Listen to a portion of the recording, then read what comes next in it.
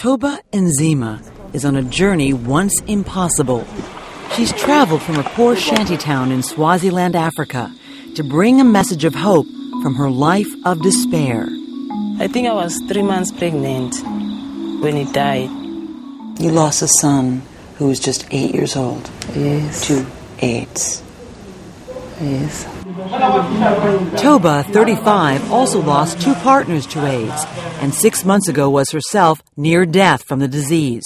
But after only a month of taking free antiretroviral drugs, she got better. My body started coming again. Here we have a quiet revolution going on, and yet there's not that many people who know about it. The stories of some 2.5 million like Toba are now being told thanks to Jan Leiden. He gave up reporting from war zones to join the Global Fund, a huge international effort financing about 30% of the drugs to fight AIDS, a fight now gaining momentum. After 25 years of just helplessly watching people die, we're actually turning it around.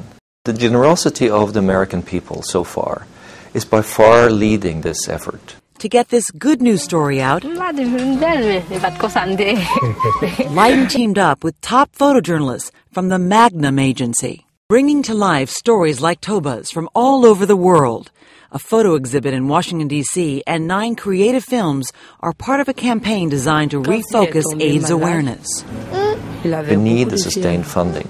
If fewer people died because of the awareness that these pictures bring, you will feel that you've done something. The success of this project is that, fewer people died, that fighting it is possible. Toba has come to the U.S. to show Americans in person what that means. So you have gone from a woman who's lost her child, Yes. a woman who has faced the possibility of death, Yes. to a woman who is making a difference in other people's lives. Being an example to other people, I'm very proud. Proud, alive, and with a future. Ann Curry, NBC News, New York.